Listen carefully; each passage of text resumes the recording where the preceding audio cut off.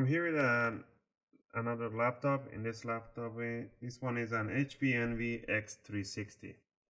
And in this particular one, I want to show you guys how to open it up and how to upgrade your RAM or remove your RAM, or what is the best configuration for your RAM. Alright, first thing first, you want to turn over your laptop, and you want to remove this back end where the hinges are. There's this rubber leg. You want to peel off this rubber leg slowly, and this one is already being glued in with a super glue. Never put a super glue on the back legging. Use an adhesive tape. I don't know, a client of mine already tried opening it and put some super glue here. I don't know why.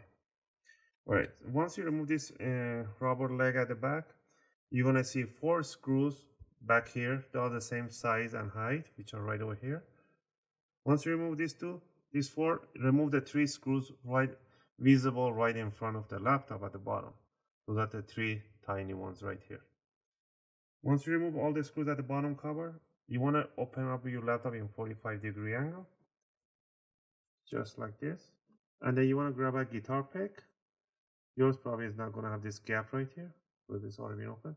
You want to stick this guitar pick right in between them, and you want to wiggle it around, and you're going to hear some click sounds. That's just normal. That's what you want to hear. To the sides. Go all the way around. The other side is open. Now you're going to put your finger right in there and close the laptop. And you want to pull up the bottom cover slowly and wiggle it around. And you're going to hear a few more clicks and it's going to come out. Now, down here, the RAM is located right by the CPU and between the NVMe drive right here. You probably don't have this one, then it's going to be right beside the CPU under this plate. To remove the plate, you just have to lift up the plate.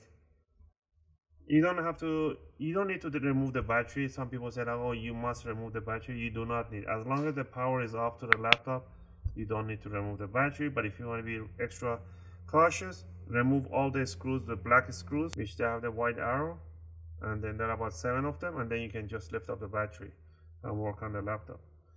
In this case, I'm not going to remove it. You don't need to. So what you want to do, you want to lift up this cover straight up and then put it to a side. Now, so what we're going to do right here, to remove the RAM, just pull these 2 triggers apart, and the RAM is going to come up in 45-degree angle. Then just pull it out in 45-degree angle.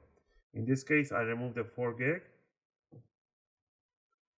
and I'm going to grab another 8 gig, which is the same speed as this other 8 gig.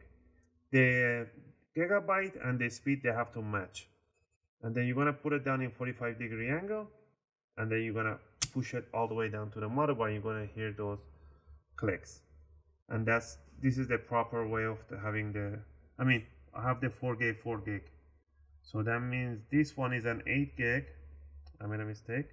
So, because I don't have any more. If you have an 8 gig lying around, then you should swipe this 4 gig with an 8 gig. So in this case, I don't have an extra 8 gig. So what I'm going to do, the best configuration is to remove the 8 gig right here.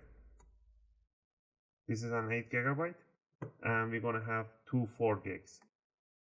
Alright, and the next thing is to grab the bottom cover, place it straight on top of those clips right there, and then push it down. And there we have it. Grab the bottom cover, place it on top, and push the sides downward. And make sure you hear those clicks. The back side, the corners, there. Next, last thing, put the bottom screws, put the bottom rubber and the front screws, and that will be all. If you guys have any questions, comments, you know where to leave them, and I really appreciate if you guys click that thumbs up button and if you subscribe, and I'll see you guys in my next video. Thanks for watching.